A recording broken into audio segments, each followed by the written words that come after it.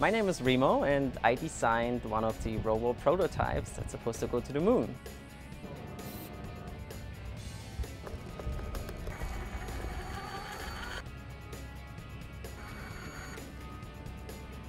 It's supposed to drive for 500 meters on the moon, remote controlled from Earth. So my part in the project is actually to figure out how to communicate with the rover and program it so we can remote control it.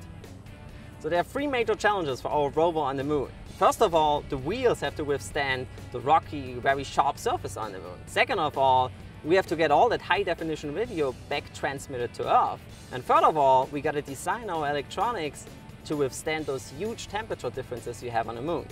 So with our robot, we are actually only a small part of a bigger team, which is called Omega and Y, that participates in the Google Lunar X Prize.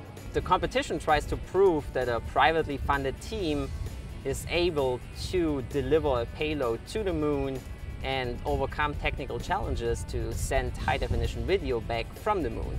My name is Remo, and I designed one of the robo prototypes that's supposed to go to the moon.